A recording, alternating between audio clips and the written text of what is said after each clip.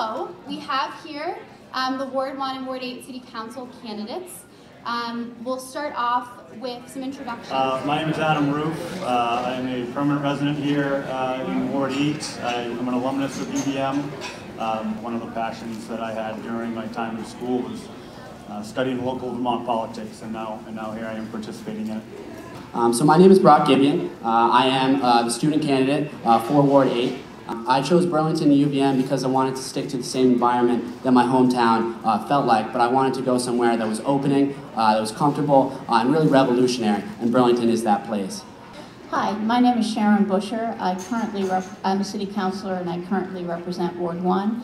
I'm also a UVM grad, but a few years earlier than the two people beside me. It's a really important tool for this community to find common solutions to the problems we all face. Okay, so I'm Selena Colburn, and like Sharon, I'm currently a city councilor in Ward 1, and I had the good fortune to work with students on a couple of issues over the last year. So students really brought some issues to my attention, and I brought forward a resolution.